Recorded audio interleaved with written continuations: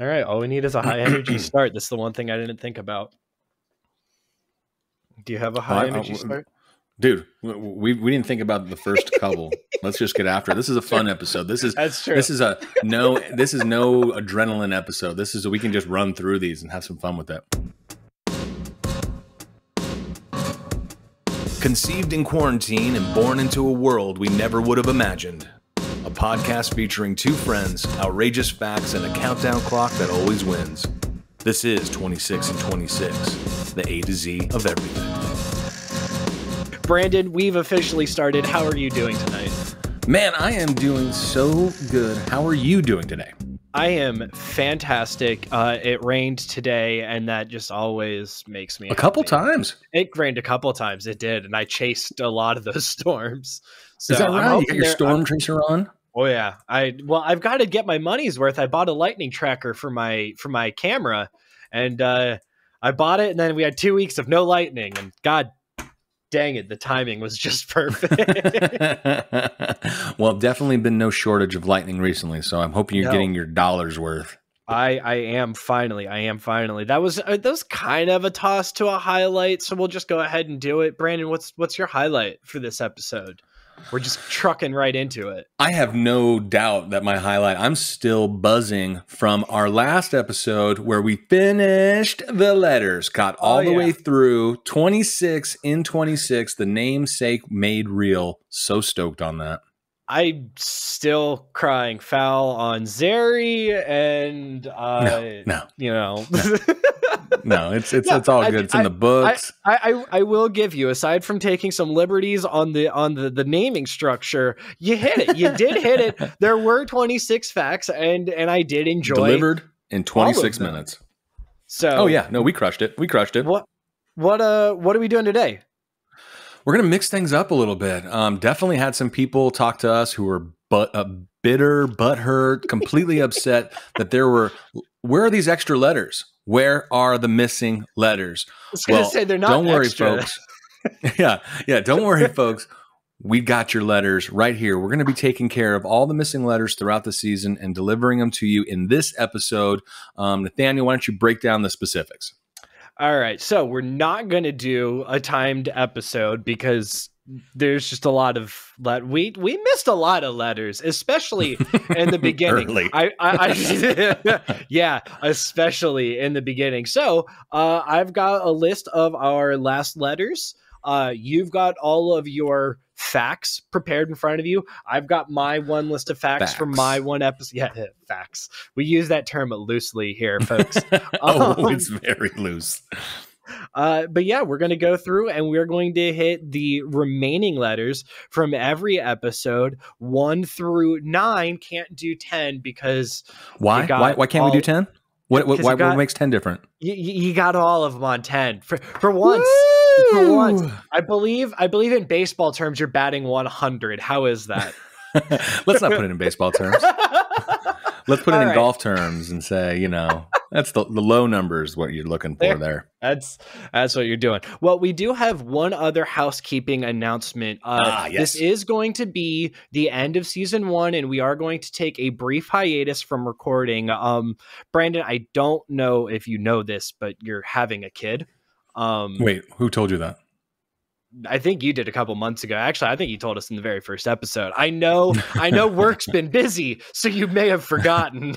Oh boy, that is coming up, isn't it? Oh, that, yeah. So as the world around us is ramping up, as both of our schedules are taking off, and as you have a addition to your family coming up, we're going to take a break and not let this dominate our lives, because we want this to be something that we enjoy and others enjoy with us. So please follow us on social media. You can follow us on Instagram at 26 in 26 A2Z, or you can follow us on Facebook.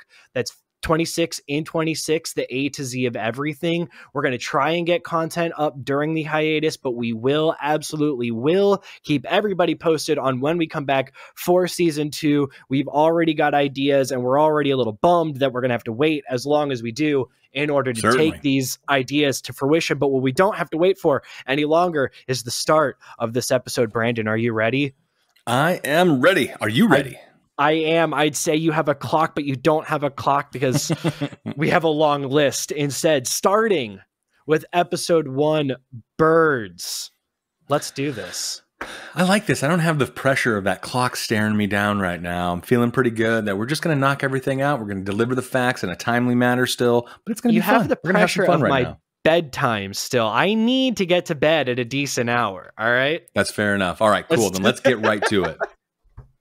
Nathanael, we're going to start with episode 1, birds, going all the way back to numero uno. What was the last letter we got in birds? Last letter was S for skeleton.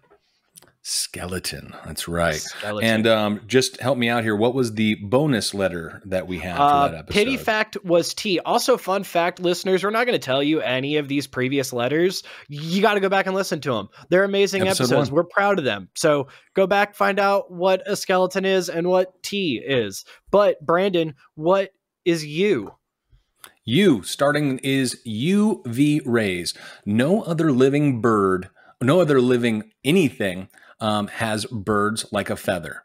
Feathers like a bird, maybe is better said. Off to a great start. The main function is to help them fly, but also waterproof the birds and protect them from UV rays and other harmful elements. For you. So V, video game.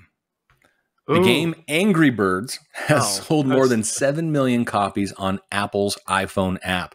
The game was made by a team of just 4 people, and it has such a low priority for the company that it took over 8 months to finish. However, it went on to be one of the most successful video game franchises. I mean, it's got movies, it's got, think of all the clothing and stuff. Have you ever played Angry Birds? Oh, yeah. Just, I remember bathroom breaks back in 2013. Is it really? I guess I should have looked up the year, but it's that old, isn't it? Was it? I mean, I know I was playing it back when you and I were working together at the hotel, so like it's been around for a while. Got it. Are you looking it up right now? No, not at all. I don't care about facts. Are you kidding me? The details? No, I'm not trying to get into all that. But actually, I was a little surprised when you said video game. I was kind of expecting Duck Hunt. Oh, yeah, that's a pretty good one. That was actually one of my all-time favorites, playing that on Nintendo. I had the gun, which I guess you needed. Did you need the gun? I don't think you could play Duck Hunt without the gun. Okay, well, then it wasn't that big a special thing, but I felt very special having the gun. I also had the glove. The glove was insane, but it did nothing. Yeah, you had to put like an X and Y pattern, like bars on your TV, and then you could actually have your hand move right and left. It was like from the movie. There was some video gaming movie where he got the glove, and it was everything. And then I got the glove, and I was like, well, it's going to be exactly like the movie. It was nothing like the movie. The gun, it was random, and it was basically just a controller on your wrist, because you ended up playing the game in just a very awkward fashion. No good. Moving along, because nobody wants to hear about my glove fashion. W for woodpeckers hoard acorns. Acorn woodpeckers store acorns by drilling holes in trees, fence posts, utility poles, buildings, and depositing their nuts there. They've been known to store up to 50,000 acorns, all in one, only in a tiny hole, one by one. The woodpecker one bird can do 50,000 acorns. Here's how they do it. Woodpeckers can peck 20 times in a second, just mining out little holes. That is, good grief. That is, I don't know. I don't even know what calculation I was trying to do there. That's just a lot of repetitions a second. My favorite fact about woodpeckers, you know how they're able to do that 20 times a second without like destroying their brain? Their tongue is so long that it actually coils around their brain and is basically a little shock absorber. And then they slam their head against whatever wood source they're chipping away at, and their tongue keeps their brain in place. Bonus fact. Exactly. Moving on. X for Exolmus dominicanus. This black and white montilla is a species of birds in the Tyrannodidae family. It's found in Argentina, Brazil, Uruguay, and possibly Paraguay. I love how it's possibly Paraguay. Like maybe, maybe not. Again, I did not look up these facts. I just copy and paste them and relay them on to you. Its natural habitats are so subtropical or tropic dry lowland grass, subtropical or tropical seasonally wet. A lot of information which really doesn't pertain to me having a better understanding of where the bird is, but this species is sometimes separated from its monotypic genus Herextomatus. I don't even know really what that means, but you find a fact for birds that starts with the letter X. And we're going to see a little bit of a theme here in these XYZ facts that they are all stretches. I applaud you for it started with an X. That started with an X. Zeri, not a word. Yeah. Okay. Yeah, you got to take some liberties where you can. Y for yawning birds. Budgergaries or budgies are a common parakeet, only bird species so far discovered who are susceptible to contagious yawning, while humans, dogs, chimps, lab rats even, and a few other creatures have all been known to catch each other's yawns. Budgies are the first non-mammal species observed exhibiting this behavior. Many scientists believe that the unconscious instinctual response may be a primitive way of showing empathy, or it might be a sign of group alertness. But either way, the only known birds to catch a yawn. Budgies. Huh. Budgies. I love parakeets. Parakeets are fast. I just love birds in general. Did you ever own a bird? I did. Had a parakeet named Wazoo, which is French for bird. We went all out in the naming. Yeah, you really dipped into that creativity. No, I could never have a bird. I think in Cuban culture, it's really like they don't encourage bringing things from the outdoors indoors. Yeah. Fish, birds, whatever it might be, it's keep them outside. Yeah, and if I were to have a bird as a pet again, it would be a rescue. Like, it would be a bird that has already been in that situation, and right. Just neat. But they're fascinating creatures. I really did enjoy this episode. There was a lot of fun stuff.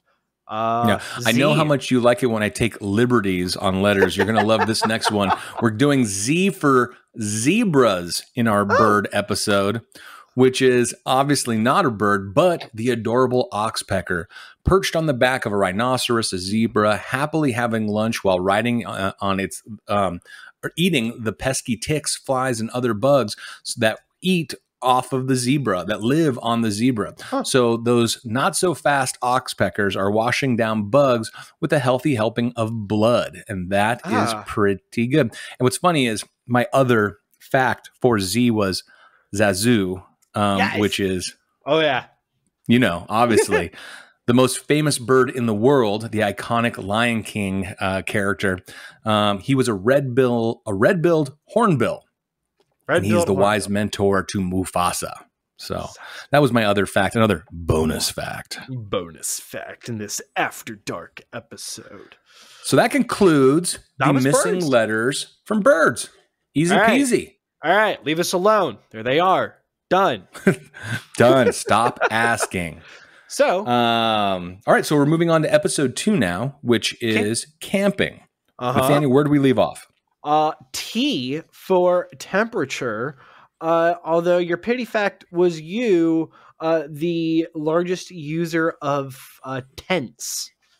Okay, so we've got to bring V through Z. Yes. All right, let's start with V. In 2016, 40 million Americans went camping for vacation, and it's growing. There was a 64% increase in the number of Americans going camping in 2018. I know we talked about it in that episode, but we are both huge advocates of camping. If you've never been, find someone who has, go, or just go to one of those predetermined campsites where they've got a little ranger there. They make it super easy. They got bathrooms, showers, and all that. It's kind of like your 101 camping. And then evolve into that backwoods, off the grid. That's the good stuff right there. See all those practice, stars. Leave no trace. If you can haul it in, you better be able to haul it out. Yes. Advocates of responsible outdoor recreation. Otherwise, it's just a nightmare. When I'm a former smoker, and when I see cigarette butts out there, I'm just like, you couldn't throw that in the fire.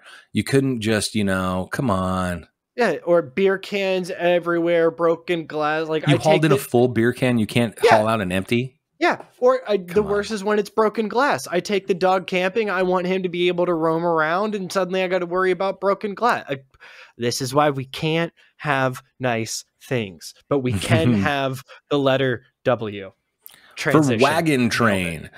The founder of the modern recreational camping was Thomas Hiram Holding, who wrote the first edition of the Camper's Handbook in 1908. His urge to camp was born from his experiences as a boy. In 1853, he crossed the prairies of the United States in a wagon train, covering some 1,200 miles with a company of 300 people. Now, 1,200 miles, you might say, okay, that's 2 long days, 3 days drive. He did it in a wagon in 1853. If you've ever played Oregon Trail, you know how tough a time he had. How many people do you know? How many people did he know that died of dysentery? You know it's more than one. If Oregon Trail says anything about it, it was way more than one. Somebody died of dysentery. Exactly. How long did it take him? Did you say? Or do you know? You don't. No, it didn't cover it. I had no idea. But he did it with a company of 300 people, covered 1,200 miles. But that must have been his lifetime. Months. I mean, 1,200 miles in 1853. That's not a lifetime. That's months. Oh, it was probably 3 years.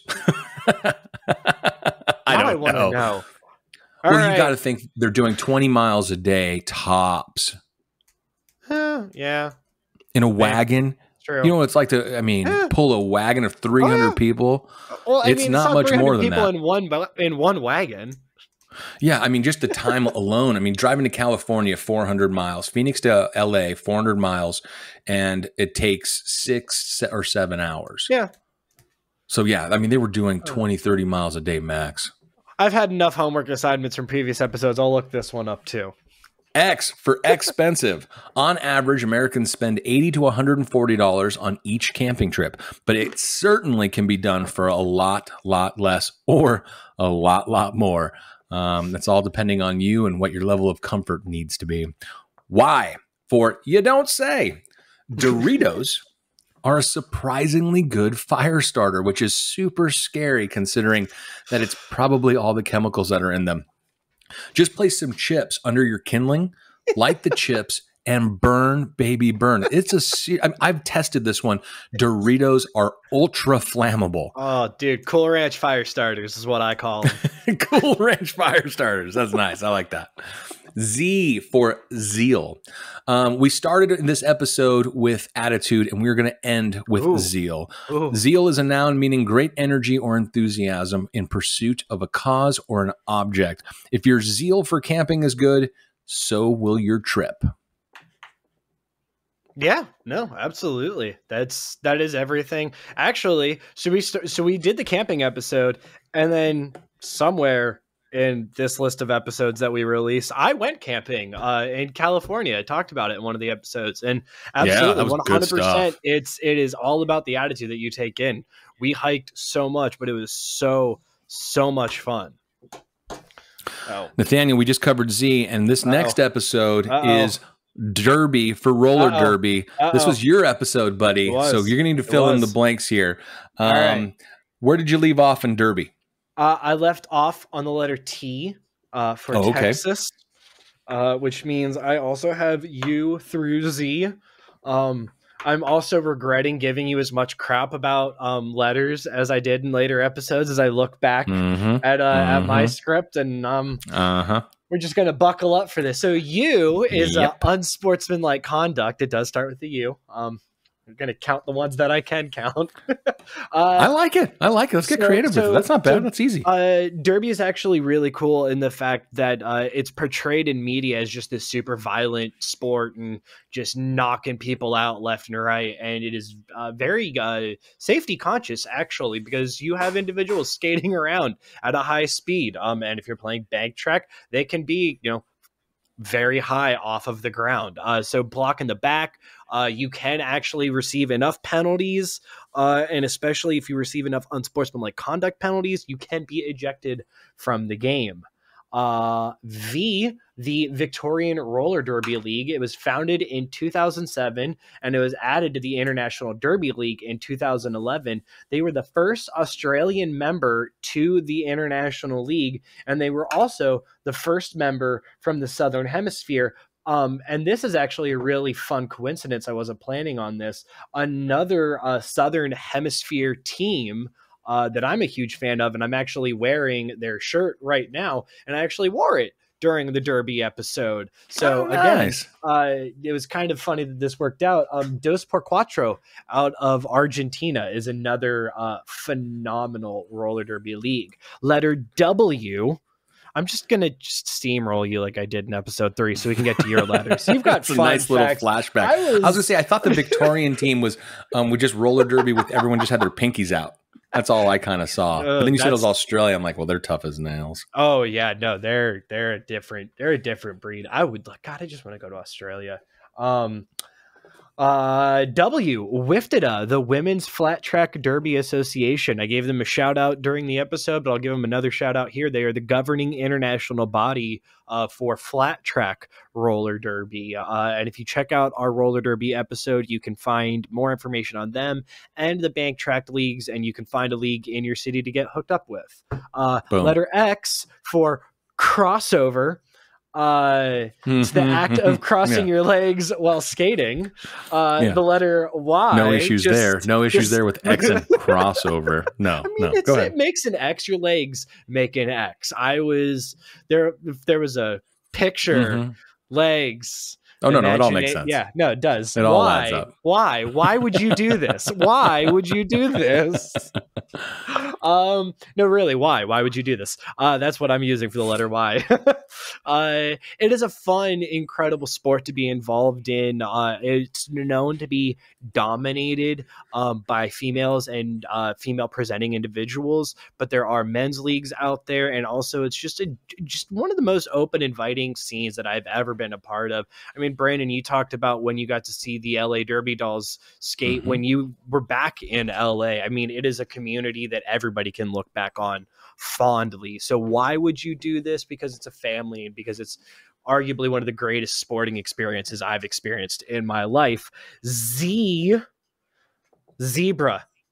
as well. Also zebra. Also has to not, well, actually, no, it really is the zebra. It's the umpire, the referee.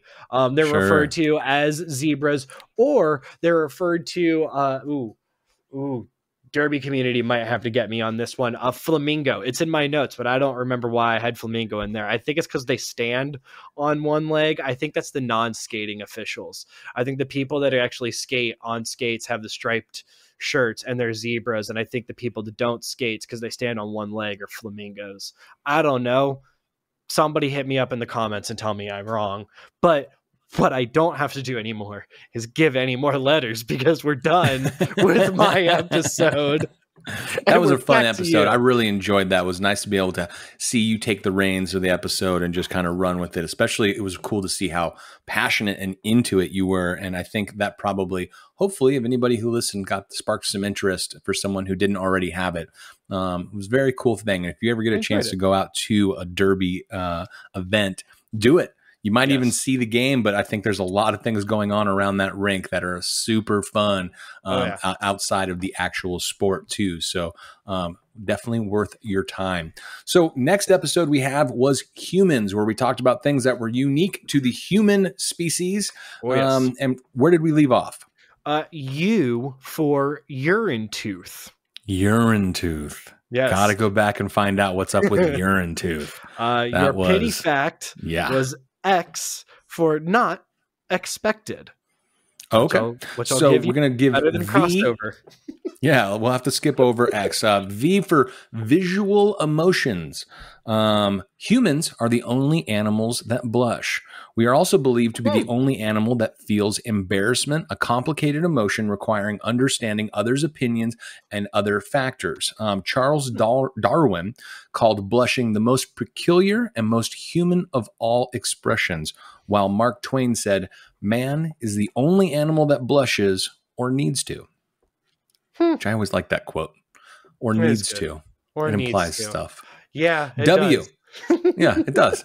W for waiting. The average person will spend 6 months of their life waiting for a red light to turn green. The National Association of City Transportation Officials say the average time spent waiting at a red light is 75 seconds. which seems short to me. It does. Not in Phoenix. That's not accurate. No. Which over a lifetime adds up. They say you'll end up accounting for 20% of your life behind the wheel in your life. And that is spent at a red light, which doesn't seem to add up. But according to the National Association of City Transportation Officials, take it up with them. Huh. That's a lot of time. 20%? Jiminy Christmas. That's why I don't stop at red lights. It's really what it comes down to.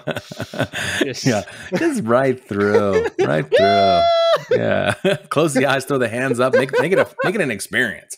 Faith over fear. No, we did X already. We did X. Why? Yeah.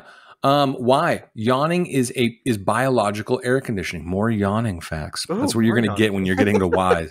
A series of experiments conducted by Andrew C. Gallup, PhD, a postdoctoral research associate at Princeton University, suggests the reason, and it's great because he says suggests. I suggest a lot of things, but I don't have letters after my name, so it doesn't really matter. The reason for yawning might be that it cools the brain. The stretching of the jaw to yawn increases blood flow in the neck, face, and head. In conjunction with that, the deep intake of breath forces a downward flow on the spinal fluid and blood from the brain. The air breathed into the mouth then cools these fluids. So, biological air conditioning. You buy it? I had to fight really hard not to yawn during that. You might not be the only one. People listening at home going, I was yawning when he was talking about birds. No. I was thinking about it. Like, as I was actively thinking about it and like thinking about the steps of yawning, I'm like, I really need to yawn now. Don't yawn. Don't yawn. Don't yawn. Don't do it. No, don't do it. We're talking about yawning too much. No, Z. It makes sense. Makes sense. Yeah, I guess so. Sure. Why not?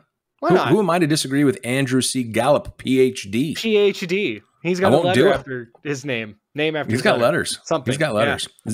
Z for catching some Z's. There you go. That's right. I'll take it all day. You have no sense of smell when you're asleep. When you are sound asleep, your sense of smell shuts down. You can smell after you've woken up, but not while you're asleep. So anytime you've seen like those movies where someone like wakes up and goes, is that smoke? That's just not true. And I guess that's how people end up getting into really bad situations with like, house fires and such. Well, the smoke wouldn't have woken them up, but they could wake up and then still smell and go, is that smoke? But it's not necessarily the smoke that would have woken them up. It was the crackling of the timbers that woke them up? Yeah, exactly. But also what I'm hearing is, so when I fart myself awake, it's either audible or seismic, but not... I smell an edit coming up.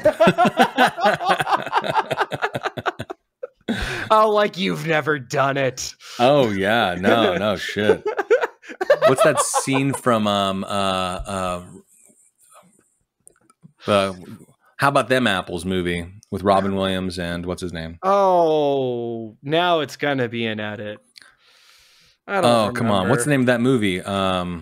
How About Them Apples in Boston and Robin Williams? Oh, Patch Adam? No.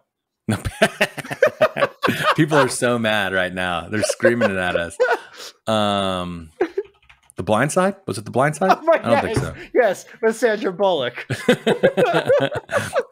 Well, he talks about how his wife farted and woke herself up in the middle of the night, and it was one of his favorite moments of his wife because it was one of her picadillos.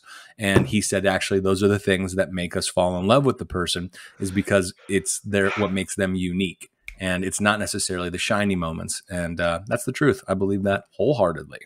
So moving along, next episode, food. Where did we leave off, Nathaniel? Food. We left off with the letter X for extreme sales. We got pretty deep in that episode. We did. And actually, you got away with Z being your pity fact. And I didn't write down what Z was. Do you have what Z was?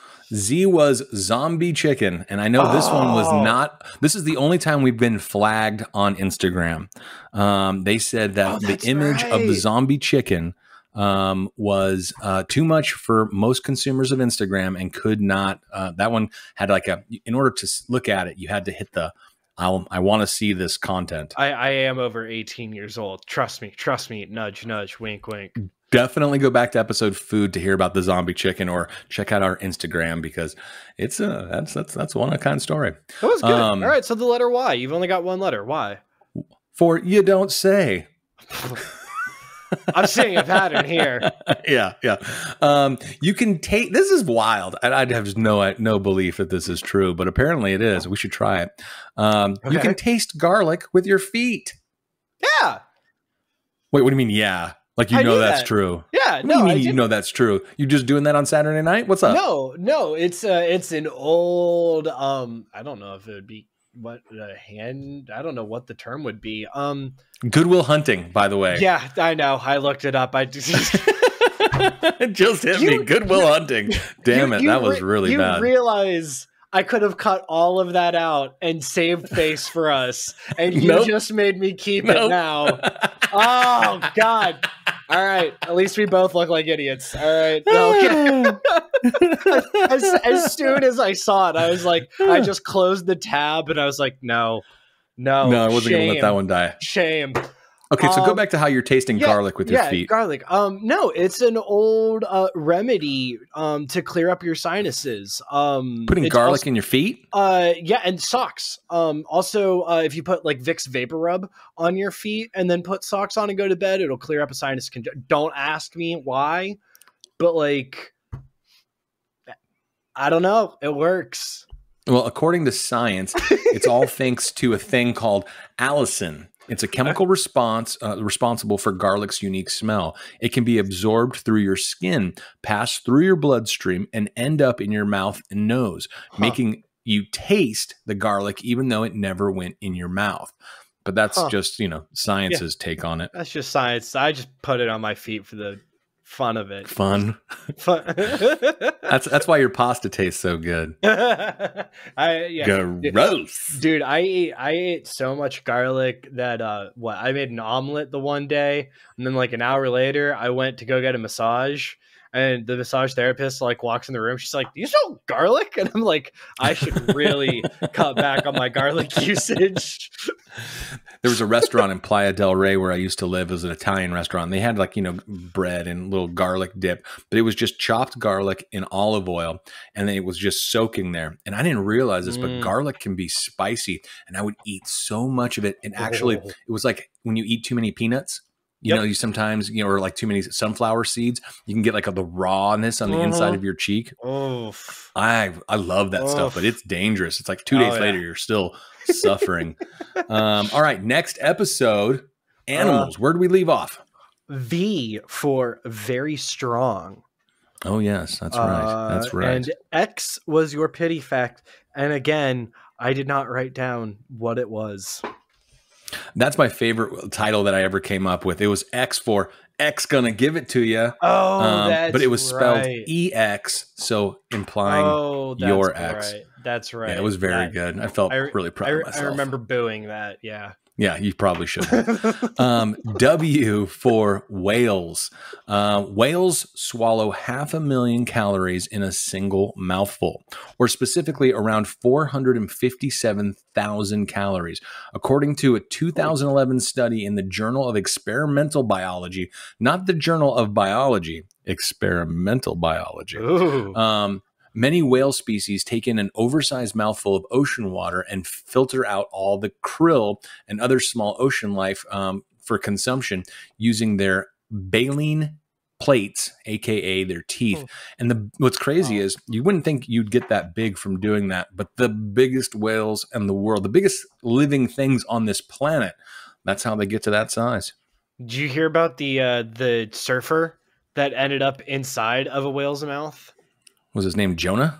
No. I mean, that would have been hilarious. No, it was like couple months ago. Oh, real recent. Oh yeah. No. It was very there might be video of it.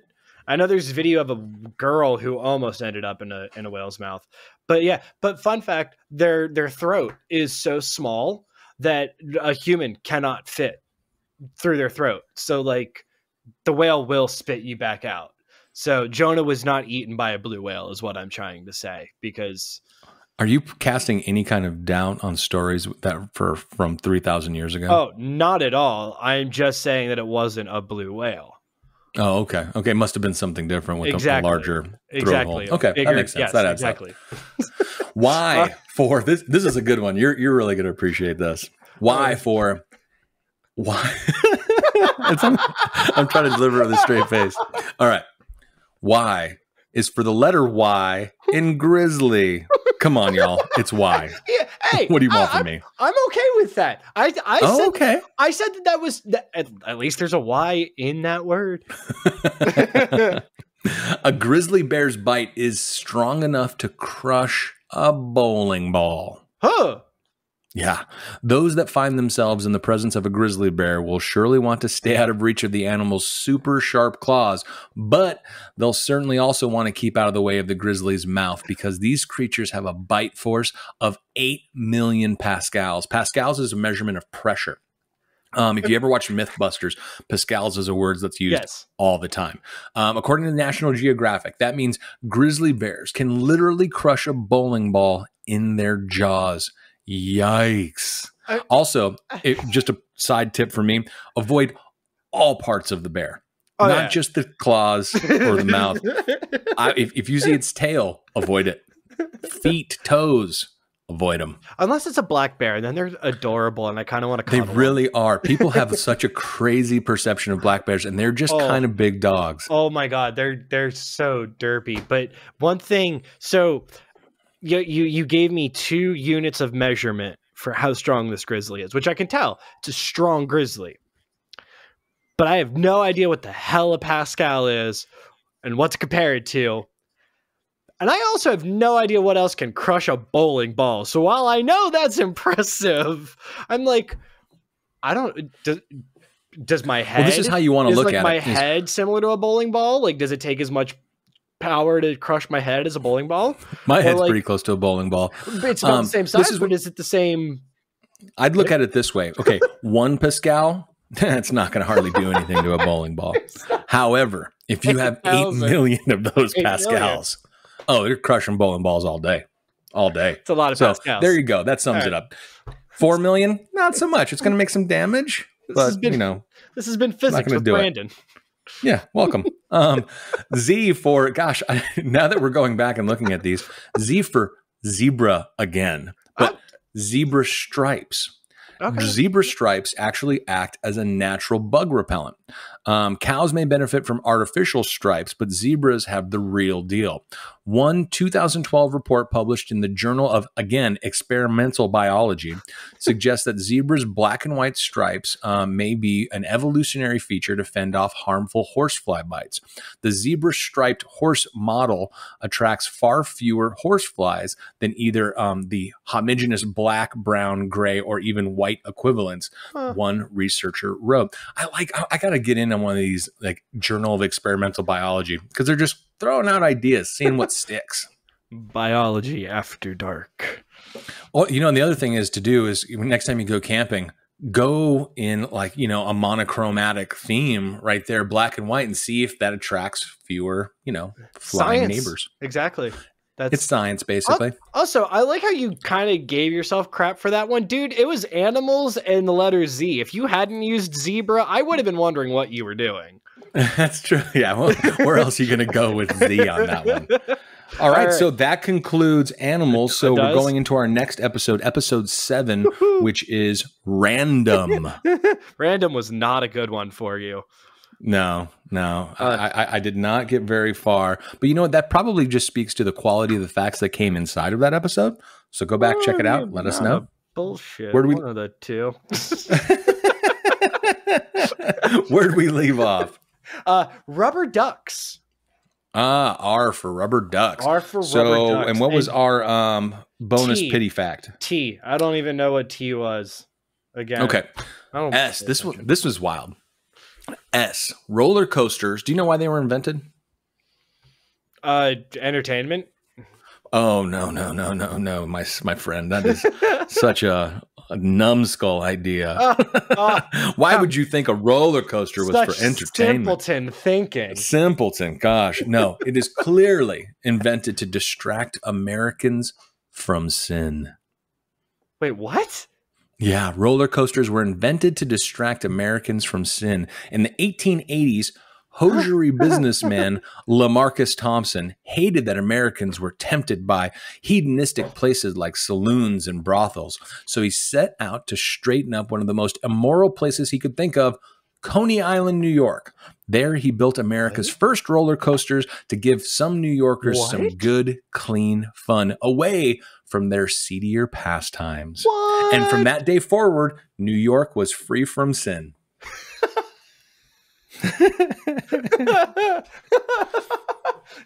Dude, that's awesome. I had no idea. That Old is LaMarcus Thompson hated temptation. Saloons. Oh God. Only he could see Six Flags now. That's where you go to sin. Or Coney Island. Oh yeah. Well, I mean, is it Coney Island still? I mean, it's a place, but I mean, it's not like the boardwalk. It's not what it used to be. Yeah, exactly. But I mean, it's still a thing. Why are you for you don't say? Water makes different pouring sounds depending on its temperature. Okay. That kind of messed with me. This is a fun one you want to try at home. If you listen very closely, hot water and cold water sound slightly different when being poured. The heat changes the thickness or viscosity of the water, which changes the pitch of the sound it makes when being poured. What we feel as heat comes from the molecules of the water moving faster. Cold water is thicker, therefore makes a slightly higher pitched sound. Adds up. Wait, the thicker water creates the higher pitched sound. According to this, cold water is thicker and therefore makes a slightly higher pitched sound. Interesting. I wonder why it makes the higher pitched sound. I would have expected molecules moving faster would have had a higher frequency and a higher sound. See, I was kind of blown away at how uninteresting I found this fact to be, because in reality, it really should be. I mean, it is the same liquid right now. Oh yeah. This should be very interesting. Like, why is something that common? Yeah, it's actually fascinating. But I left it going, that does nothing for me. For us simpletons, it's fascinating. Yeah, no, I mean, from a science aspect, it's a heavy hitter. Oh, yeah. Like, you got to almost stop and ask yourself, is this so uninteresting that it actually has become, in fact, very interesting? That's what I think it was very interesting from the get-go. Okay, good. Well, hey, then there's no need to debate. Let's just move on to V. V for very hard to believe. How many times can you fold a piece of paper? How many times, Nathaniel? Wait a minute. Didn't we use this? I feel this does sound familiar. This does sound familiar. 14. So 14, because I want to say I guessed 7 before. I think you've got a repeat fact in here. We do, but this was not our bonus fact, so we'll figure it out. I don't know. All right, 14. Let's run through it. 14 times. You can run 14. Is that it? No, but it's very close, and I think your number was much higher before. But just so we'll go this: if you fold a piece of paper 42 times, it would be thick enough to reach the moon. Now go watch or listen to episode 7, Random, because that's going to break down all the interesting things for letter V. All right, then let's move on to W for Westray to Papa Westray. The shortest commercial flight in the world is in Scotland. Yes, it's true. Scottish regional airline Loganair operates the shortest commercial flight in the world between the islands of Westray and Papa Westray, a distance of 1.7 miles, which is a scheduled flight for 90 seconds. My only thought is, will there be a meal? 1 peanut. 1 peanut. Like, seriously, 1.7 miles, shortest scheduled commercial flight in the world. Oh. 1.7 miles. But I guess a lot of little island hopping, you got to do that anyway, right? Yeah. I got nothing. X for Xbox controller. This was kind of, when you think of the reasons why they would do this, it's a little dark. Oh. The U.S. Navy uses Xbox 360 controllers. Operating periscopes on submarines is no game, but it turns out the Xbox 360's controllers are lighter, more intuitive, and overall just easier to use than the complex helicopter-style control sticks the Navy sailors previously used.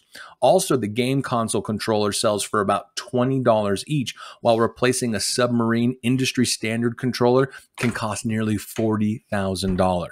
And on top of that, swapping the Xbox controller has reduced training time from hours to minutes. The problem is also, it's like, let's go get some young kids and allow them to basically control submarines. And what's the easiest way to do that? Well, here's your Xbox 360 controller. This is really a metaphor for a lot of things that's wrong in this world. Yeah, this is also why anybody that's been anywhere near the military knows when you hear military-grade hardware, you run the other way. Military-grade for 360. Why for you got to be kidding. More people drown in the desert than die of thirst. One would assume that dying of thirst and dehydration would be the leading cause of death in the desert, but surprisingly, it's drowning. According to the USGS, though precipitation in the desert is infrequent, it does rain. It comes on suddenly and very heavily. Since deserts don't have water drainage systems in place, the rain falls so fast for the dry clay-like soil to absorb the rainfall, water overflows and becomes excessive, which can lead to drowning by sand or just in a flash flood. Happens here in Arizona a lot. Yeah. It's unfortunate. I didn't think about that. That was actually, when I was out this morning chasing the storm, I got a flash flood warning on my phone for the area that I was in. And it's crazy because all it has to do is rain 50 miles away from you, but it's in a mountain and it just barrels down that mountain canyon and you have no idea. And suddenly, and people think it's like a lazy river until that log spears you. Exactly. Until that branch absolutely just enters your body. It's no longer a lazy river. Oof, no. Z for Zoom. According to the first person convicted of speeding was going how fast, do you think? Oh, that kind of zoom. Zooming. Oh, Lord. 45 miles an hour. It's got to be 45 miles an hour would be a good guess. For the first person who was ever convicted of speeding was actually only going 8 miles an hour. According to the Guinness World Records, the first person to be charged with speeding was Walter Arnold of the English village Paddock Wood, Kent. On January 28th, 1896, Arnold was spotted going 4 times the speed limit in his 19th century Benz. But since the speed limit at the time was just 2 miles per hour, that meant he wasn't going too fast by today's standards. The constable that had to chase him down on his bicycle, issuing a ticket and earning Arnold the speedy distinction. Wow. Did you have? I think you're the one that gave me the fun jaywalking fact. It may have been back in the Humans episode about how jaywalking used to be a thing. Like it started because just drivers were hitting pedestrians because pedestrians were just in the road and they were used to it. I don't know if that was me, but it sounds like something I would say. It does sound like something you'd say. Now I'm just imagining somebody barreling down the road at 8 miles an hour. Right, exactly. And then chased down by a bike. But I think if you got the first speeding ticket, it's fair to ask some questions. You're like, okay, you want me to do what?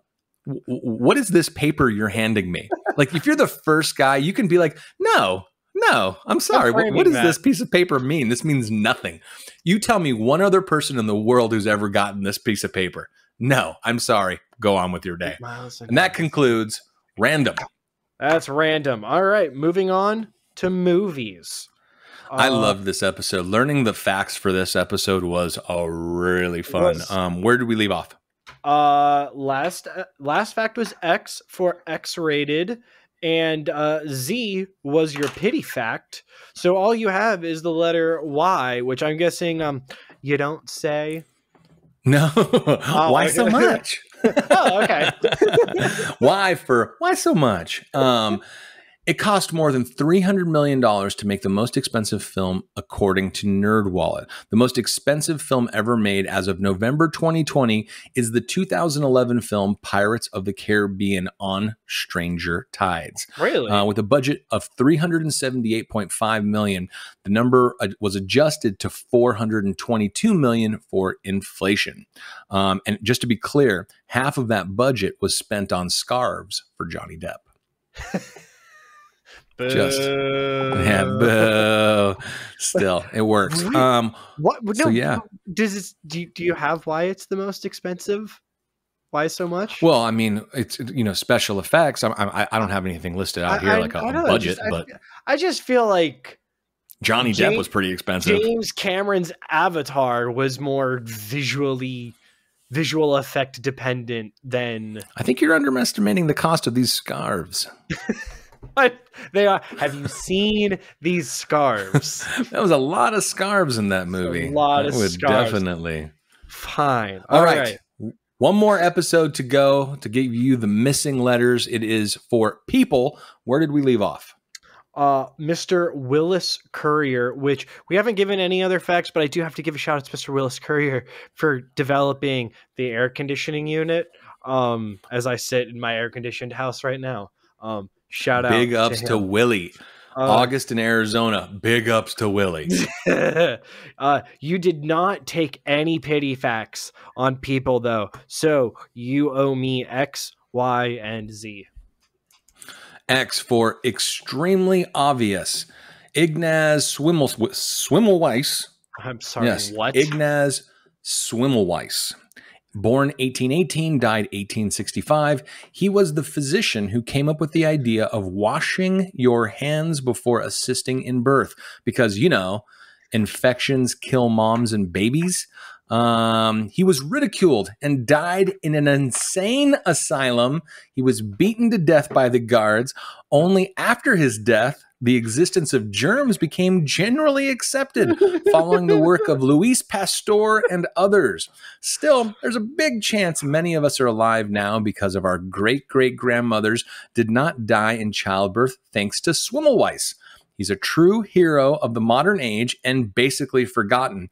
Yeah, it's kind of weird how, that might have some sort of effect on today's world in some weird way. I can't tell if I feel better or just, well, there's no hope. We've been doing this for hundreds of years. You could look at it this way. Not believing in germs currently is having a bit of a renaissance. Wear a effing mask. Wash your hands. Wash your hands. For Pete's sake, wash your hands. Why? Why don't we know him? John Bardeen, the inventor of the transistor. The transistor is what allows electronics to process ones and zeros, effectively marking the beginning of the digital age. John Bardeen is why I'm able to talk to you remotely. It's why anyone is able to listen to this podcast. It's why anything you've done today is more than likely possible because of John Bardeen. The beginning of the end. Well, that might be another way of looking at it. Another way of looking at this next one. Oh boy, hang with me here. I gotta loosen up the jaw for this name. Z for Zazimla Brzezinski. Right. Zazimla Brzezinski was a Polish painter, photographer, and sculptor specializing in the field. You were so off. Oh, you think? You think? Polish? Sorry, continue. He was specializing in the field of dystopian surrealism. Born in Sanuk, finished architecture studies in Krakow, and in the 60s, he was working as a designer in a bus company called Autosen. He designed innovative buses, minibuses that were very popular at the time. And this time he saw many of the artists' projects of their own. In 1977, his wife and only son moved to Warsaw. Brzezinski was a great painter. His paintings are very disturbed. I'm going to spell his name. So if you get a chance to look him up, ZDZISLAW Basinski, BEKSINSKI. If you get a chance and you're in the mood to see some of the weirdest stuff, check out some of his artwork. His son went on to be a very popular 90s radio personality, where he had a very imagine these same paintings, but then translated into a radio broadcast. Oh. And that was the best I could do for people with Z. That's a great Z. Also, we're going to have that name and a link to the Wikipedia page in our show notes. So whatever you're listening on, we'll make sure, because I tried writing that down, and there's a lot of consonants on here that it'll be in the notes. Dude, that's it. That wraps it up. That's it. We did it. The missing letters. That's 260 letters worth of. These letters are no longer something. missing. They're no longer missing. We found them. We gave them a home, whether it was deserved or not, whether it was good or not. Some of them will apologize too.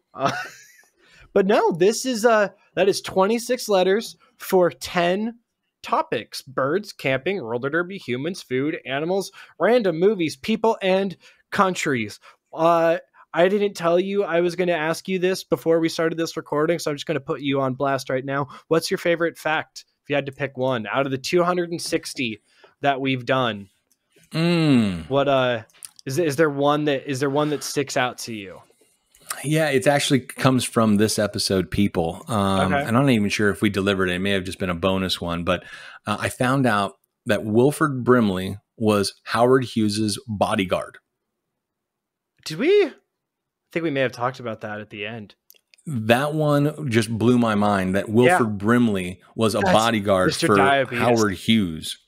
And that is that one really I like. But you know what? I love facts. I love just the weirder, the better, the more obscure. Oh yeah. It's definitely been fun, going through all of these. So to nail it down to one is almost impossible. Wilford Brimley all day. No, Wilford Brimley, personal security. What about you?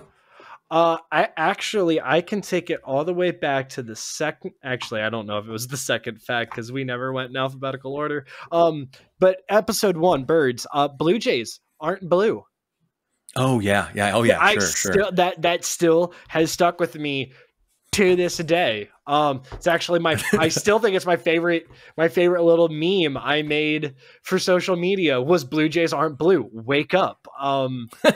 It was just the weirdest part about that fact is they talk about it very casually. Like, if you put a blue jay feather into a Morton pestle and grind the feather down, because that's something you do, is you grind blue jays. How many times have I found myself just grinding a blue jay like one does? Well, cardinals. If they had said grind a cardinal feather, I'd have been like, you know what? I'm doing that on the regular. But blue jays, that actually there were a bunch of great facts. But I really do think blue jays aren't blue was the biggest one that really just messed with me, because it's something I see almost not on a daily basis, but almost a daily basis. There are birds in my backyard. Just to think about it blows my mind. But yeah, central and northern Arizona got a ton of bluebirds. So if you want to hear more bird facts and get all your information and the details on the blue jays actually not being blue, check out our episode 1, birds. All right, Brandon, wrapping up season 1 before we take our break. What are you thankful and grateful for? I'm extremely thankful for everyone who tuned into the podcast, downloaded, checked out social media, gave us a like, asked us a question. This has been an awful lot of fun. And what has made it even more fun was being able to interact. We've actually made some friends along the way, of people who have just, contributed and I just couldn't be more thankful for everyone who had helped out or just enjoyed the podcast. So thank you very much for that. Super thankful. Thank you. I'm going to just piggyback on that and thank everybody else that has listened, to know that people in other countries, on other continents that we've never met, never will meet, will never interact with on social media or anything, people have listened to us. Hopefully they've learned something. Hopefully they've laughed. Whether or not they learned anything, we hope that there was entertainment. And for something that started as I don't know, not from the darkest of places, but both of us just after the last year coming from just a place of uncertainty, and we can now say that we've had listeners on almost every continent. I think Antarctica is the one that's missing. That's incredible. It's just it's an awesome feeling to have. So I know one other person that we're extremely thankful and grateful for is Mr. Mike DeChico. Yes. You can hear more of his music outside of not just in this episode, but his amazing catalog of tunes at domesticatedrobot.com. Yes. And Nathaniel, I think I want to mix it up this week. I'm gonna lead you into the quote, and then you close us out with it. All right. All right. To be fair, I'm doing this in honor of you and your facts. Oh, okay. I appreciate that. I like that. I'm curious. I don't know what's coming. We leave you now with love and light and this. Rapunzel, Rapunzel, parting is such sweet sorrow. Henry David Thoreau.